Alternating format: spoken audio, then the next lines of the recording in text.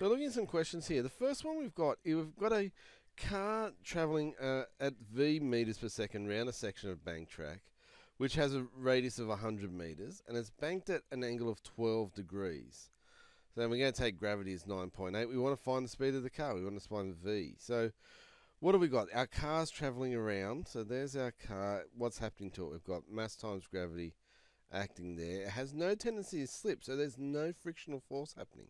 All we've got is the normal force, the reaction force to the track itself. So there's no tendency to slip. So that's all good.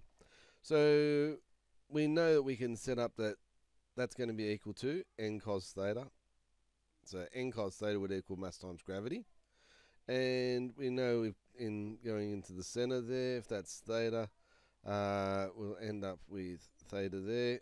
So we're going to get n sine theta happening that way.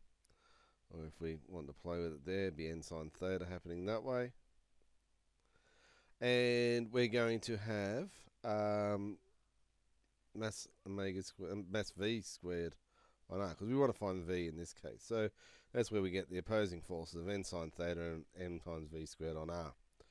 So how do we find v here? Well, we know what theta is. We don't know what n is, so we wanted to eliminate that. So if we divide equation 2 by equation 1, that eliminates the normal force.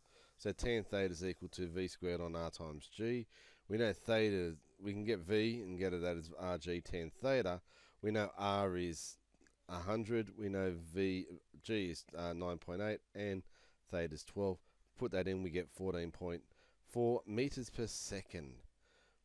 So the next one, again, we've got car having no tendency to slip, which means we don't have to worry about a frictional force in this, because if there's no tendency to slip, then it won't slide, so there's no friction.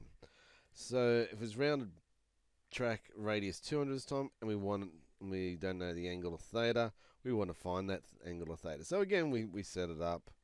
We have n cos theta, and we have n sine theta. Mass times omega squared times r, although we've got speed, so we won't go there.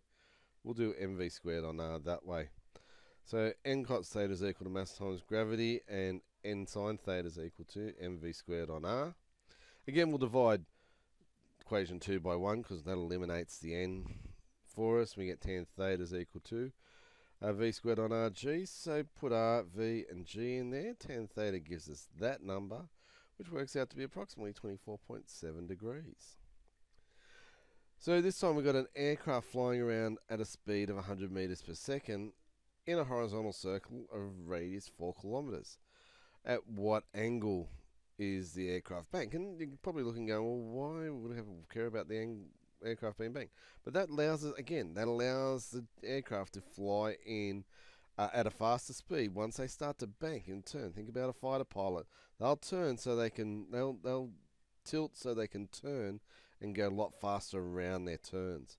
Otherwise, they have to take a wider turning circle. So 4 kilometer radius is rather large anyway, so don't want to make it any bigger.